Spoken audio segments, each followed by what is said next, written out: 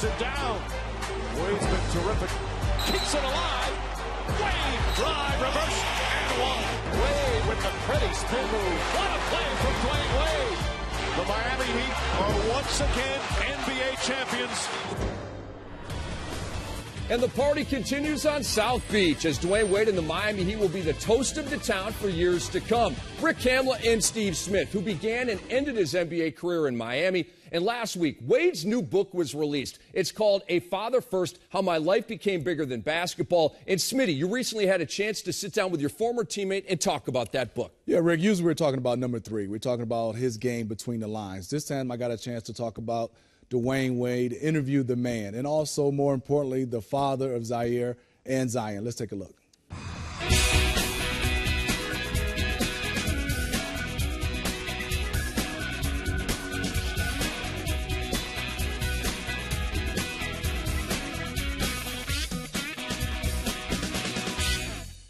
D-Wade, what inspired you to write this book? Also, to share so much personal information to the world.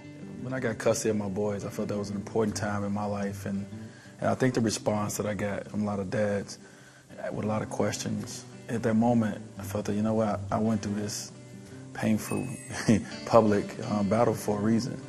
And so I wanted to share, my experience of what I went through, and kind of hopefully, it can be looked at for someone to take something out of it, to grab something out of it. Because when I was going through the process, I really didn't have nothing to look at. I had nobody in my position that I could see that won custody of their boys. And with that, I had to share a lot of my experiences from my childhood because I had to show where it came from. So I had to go back to the root, of it. And it was very therapeutic for me to go back and think about my childhood and everything that happened.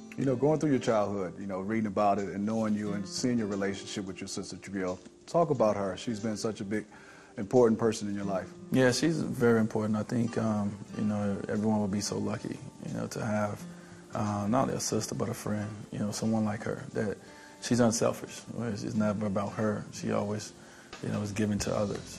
I even tell her she need to be even more, she need to be selfish, but, if you're reading the book, she was unselfish when I was 8 or 9 years old to take me out of that environment and to put me in a different environment, put me in an environment with my father, what she felt that I needed at the time. I needed, my stepbrothers at the time. I just needed something different because the path that I was on my way down and living in Chicago on the South Side, was nothing positive going on there. So she wanted to, put me somewhere where she felt that, what he needs his father in his life right now. And I owed a lot to her, a lot of credit. What would be your message to your kids that you want them to, think about and reflect as they get older? My mom used to drill that in me when I was a kid. She'd always tell me, your life is bigger than basketball. I never knew what it meant until I got, till I got to this stage. And basketball has done amazing things for me and my family. And without it, I don't know where we would be. But it's also took me down different paths, of what I can do in the community. What my voice can do through my experiences. So my message to my kids is the same thing, man. It's just, listen, I want you guys to do whatever in life that y'all want to do, but understand that you're not just one-dimensional. That you have the ability to do and be anybody you want at any given time, and hopefully they know that. I was reading this book and I love the pictures. I knew Dwyane Wade from the day one when Tom Crean said you would come to Marquette, Dwayne Stevens, and then I got a chance to play against you and with you in 2005. So I saw the evolution fashion-wise. I was turning and looking. Page 150, D-Wade. I just want you to look at some of these pictures and talk about the fashionable D-Wade at age 5 through high school. I thought I was smooth too on those pictures. You see the one with a brown suit on? That was my favorite suit. I think I got like 4 pictures in that each different year. I'm from Chicago, so the guys in Chicago, they like to dress up, and it's a little different, with the hats and the gaiters and all that. But I kind of grew up in what you call a city where, people love to dress. So it's kind of inside of me now. I've flipped it a little bit and put my own spin on things, but it's just something that I've always loved to do, and I always felt that when you go to work and when you go certain places, you present yourself a certain way.